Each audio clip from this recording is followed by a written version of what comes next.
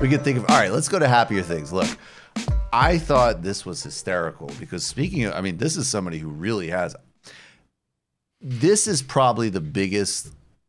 I've been really wrong about this. I thought that Harris was an extremely strong contender for the center-right lane.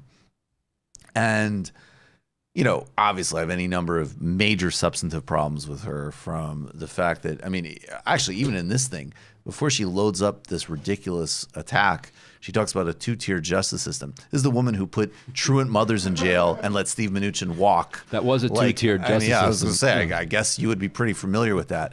But she's goofy. Like, that's the only word. It's so weird because when she first came out, I said, you know what? You know, she's polished, she's smart, like she's got a lot of these attributes. Charisma. She's got a certain charisma if you're into sociopaths. Who's not? Which I am, of course. Particularly, yeah, no, I'm totally. Well, believe me, I've dealt with Kamala Harris. But did she drop your charges? No. You got papered to the fullest. But check this out. I mean, this, and also it is really funny to catch. If you look at Warren's body language, it's very funny. Argument he's making, but I do want to also say this. What we're talking about is a grave injustice when rules apply to some but not equally to all, and in particular when the rules that apply to the powerless don't apply to the powerful.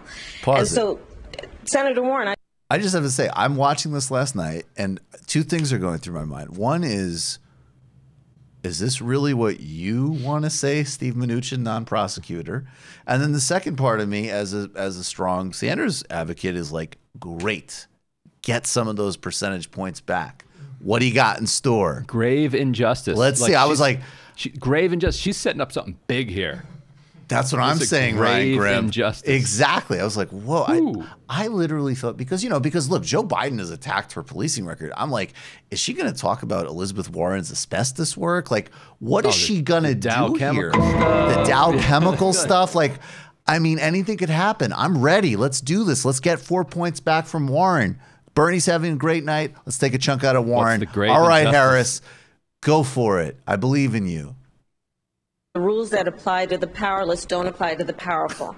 And so, Senator Warren, I just want to say that I was surprised to hear that you did not agree with me that on this subject of what should be the rules around corporate responsibility for these big tech companies, when I called on Twitter to suspend Donald Trump's account, that you did not agree, and I would urge you to join me, because here we have Donald Trump, who has 65 million Twitter followers, and is using that platform as the president of the United States to openly intimidate witnesses, to threaten witnesses, to obstruct She's justice. Still smirking. And he and his account should be taken down. We saw in El Paso that shooter in his manifesto was informed by how Donald Trump uses that platform. And like, not only his Twitter platform. Yeah, I was going to say, well, probably a bit broader than I mean, we don't even tweets. need to play the rest of it. That's because just that's the funny thing. She's identified this grave injustice, and now she's putting her on the spot.